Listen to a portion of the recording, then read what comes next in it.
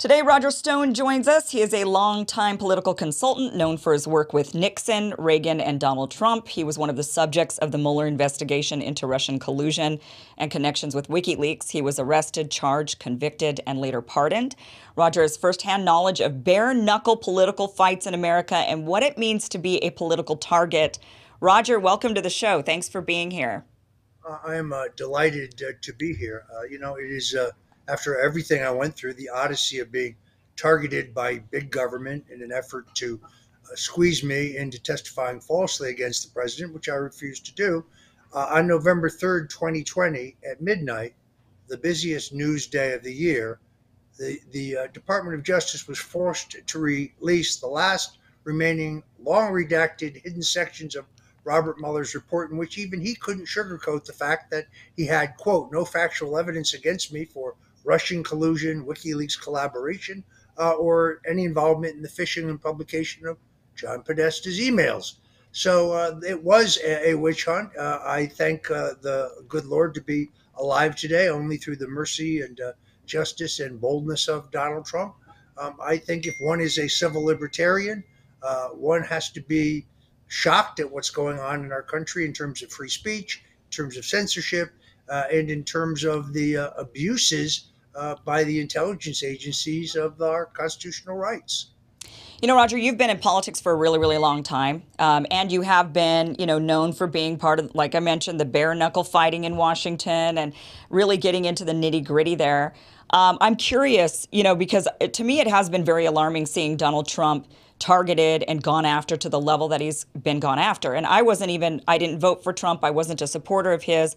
But many of us who really have traditionally hailed from the left, but have been more on the anti-establishment, anti-war side, all this government surveillance, and have been really, really alarmed by the treatment of Trump. And I'm curious, in all of your years of experience in Washington, I mean, and you were with Nixon. I hear you even have maybe a tattoo of him, which I want to get to. But have you seen anything like this ever in your political career? Someone targeted to the level that Trump was targeted? Only in the example of Richard Nixon in Watergate. Look, we have recently relearned from classified documents, which has never before been disclosed, that the Central Intelligence Agency had advance notice of the Watergate break in, that they had infiltrated the burglar team, and that this whole thing was essentially a government op. They wanted to take Nixon down because of the fundamental changes he was going to make in government. They were unhappy with his ending the Vietnam War. They were unhappy with the strategic arms limitation agreement that he reached with the Soviets. They were unhappy about the overture to communist China at a time that China was a dirt poor agrarian society with more ox than cars.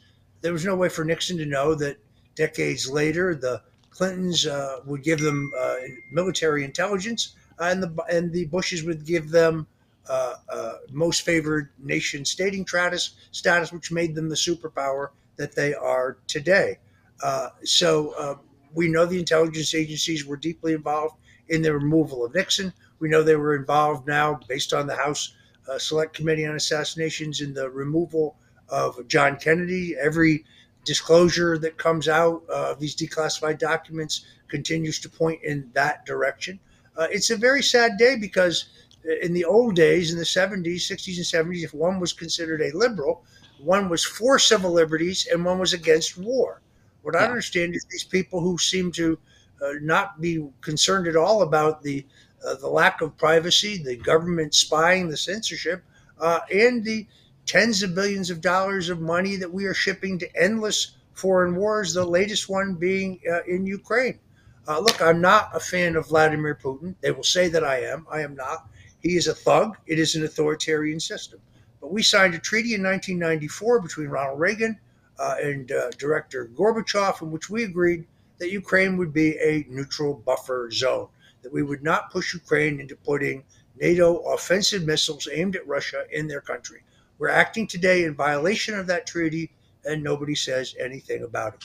We have 370,000, I think it is, homeless veterans in this country, but we are shipping $10 billion, some of which may actually get to the war effort, to Ukraine.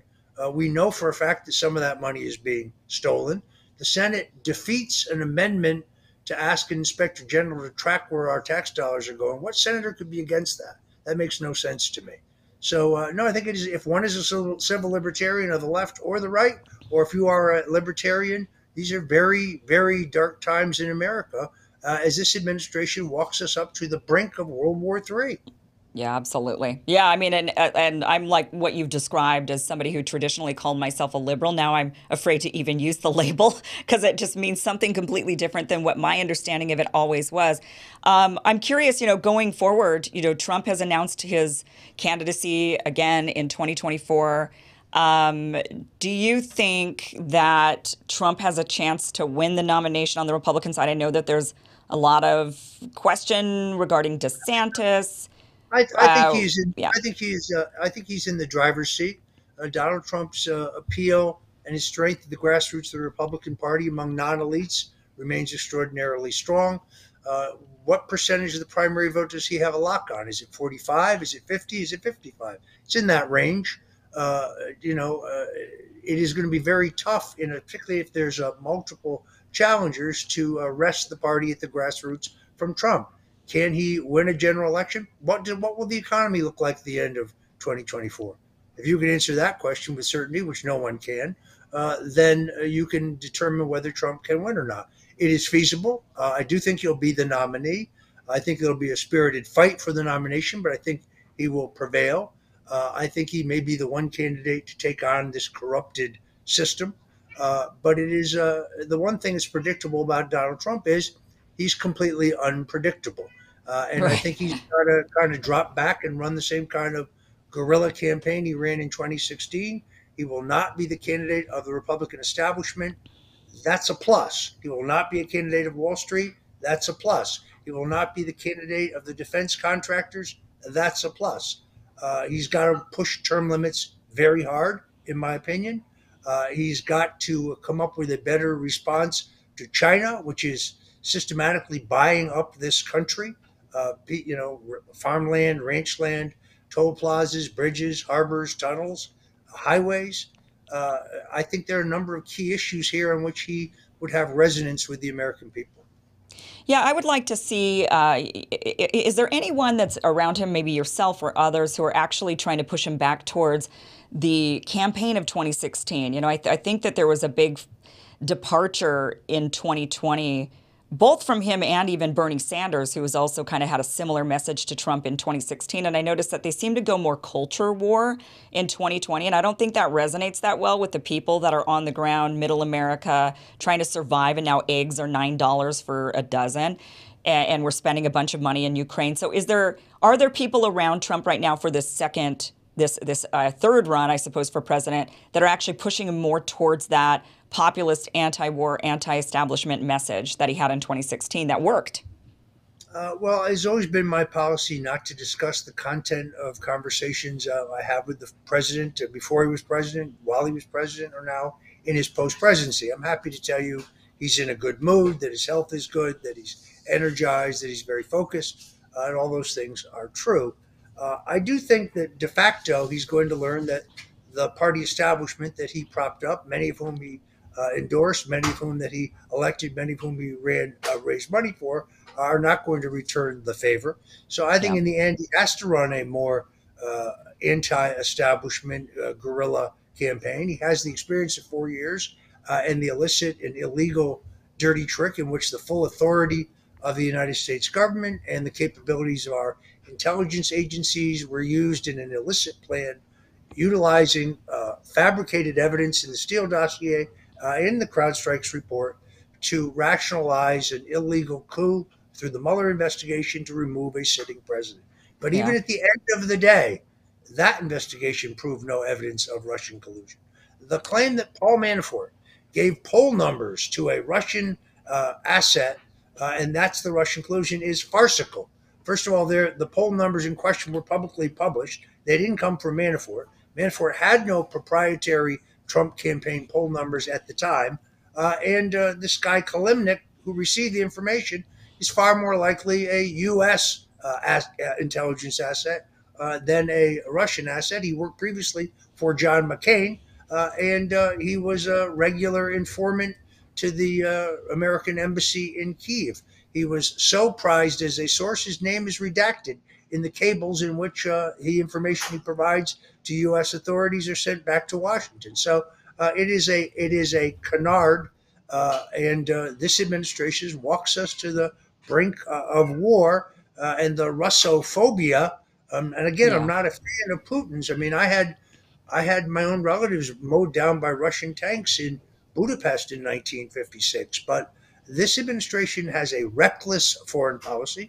It is reckless in Ukraine. The weakness engenders more aggression by the Chinese regarding Taiwan, more aggression by Iran. The Russians and the Iranians are not natural allies. Russia has an Islamic terrorism and extremist problem as we do. We have pushed the Russians into the hands of the Ukraine through this war policy, into the hands of the Iranians, which is a very lethal and deadly combination. No, this administration, do they have a foreign policy? It's hard to say. My audience cares a lot about Julian Assange, so I have to ask you about Julian. What do you think should He happen should, to him? I was writing op-eds for a pardon for Julian Assange back when Donald Trump was president. Julian Assange is a journalist. The government has never provided any evidence or proof whatsoever that he is a foreign state actor. It was Mike Pompeo, who wants to run for president now, and hopes we all forget that, who said he was a foreign state actor. That's supposed to mean a Russian. There's no evidence that Julian Assange did anything other than what journalists do: get accurate information and publish it. If I worked at the New York Times and the Washington Post, I'd be very concerned about this slippery slope.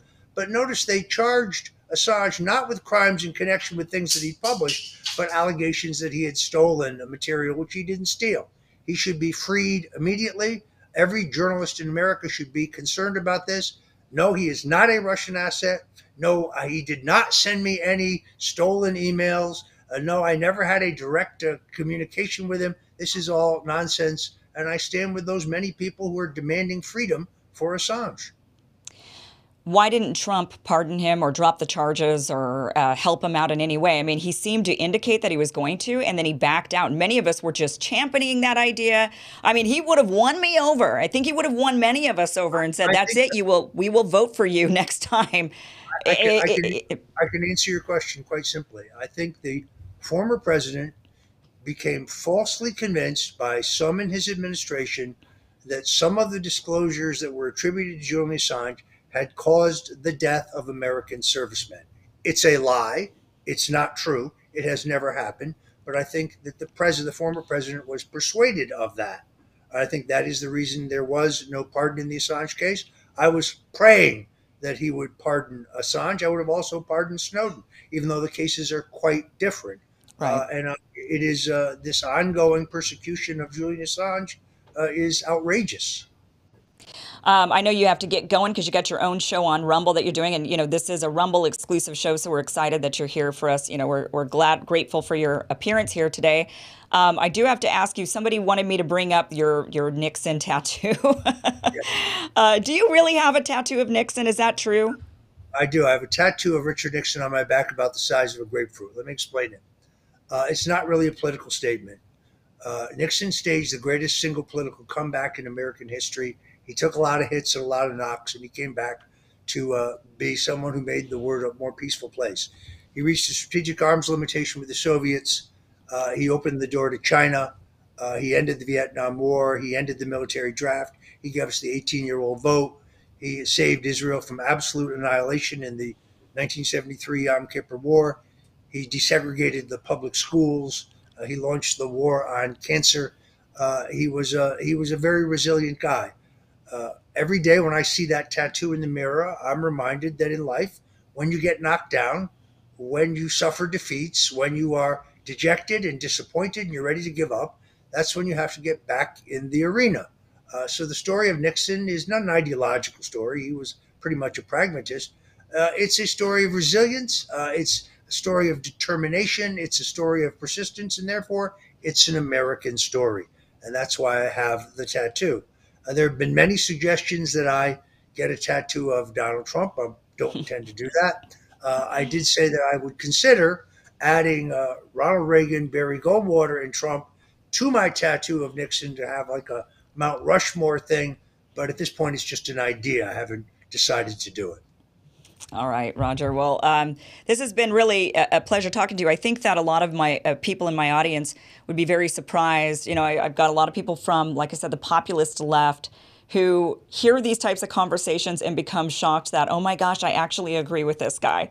And I think a lot of people right now are watching this interview thinking, I can't believe I'm agreeing with Roger Stone. I thought he was the Trump guy and I didn't agree with these people on the right. But here you I'm are. I'm a more of a libertarian than I am a conservative, so I describe myself as a libertarian conservative. I'm a 30-year proponent of the legalization of cannabis, for example, which I think is has medicinal benefits, is far less dangerous than opioids. So people are often surprised. I'm very anti-war.